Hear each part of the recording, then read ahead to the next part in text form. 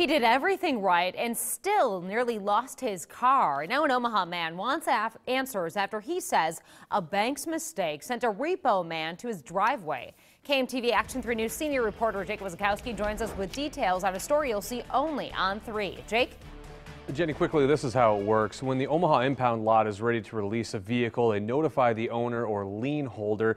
They have 30 days to pick it up, or it could go to auction. Then the city goes through the full paperwork process to sell the vehicles to citizens legally. Well, an out-of-town bank came after a car they no longer had a right to. Paul Steinbock is an electrician who's worked on various projects, including the Monument to Labor sculpture. 2 months ago, he bought a 2014 Mitsubishi GTE from the City of Omaha Impound auction and now legally owns the title. He takes it and his tools everywhere for work. When I go from one place to the next, I carry them with me, and without them, I can't do much of anything else. So they're tools of the trade, if you will.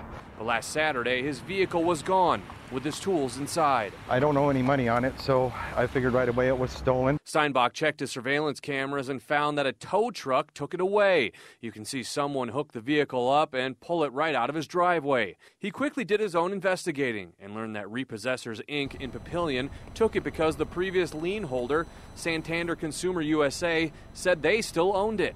Officials say Steinbock legally had the right to the car and he got it back on Monday.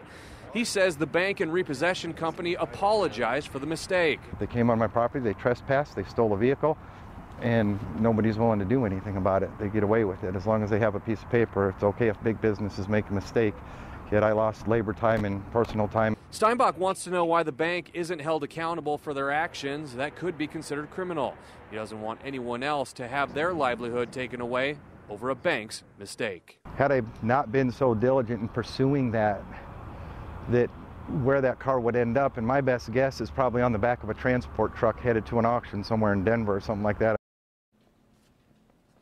Repossessors Inc. wouldn't discuss the situation with me this afternoon. I did call the bank, who thought they still own the car, and they didn't get back to me. Officials with the impound lot don't understand why the bank would go after the car months after being notified they needed to come get it. Reporting live, Jake Wazakowski, KMTV Action 3 News. Unbelievable story and well told, Jake. Thanks.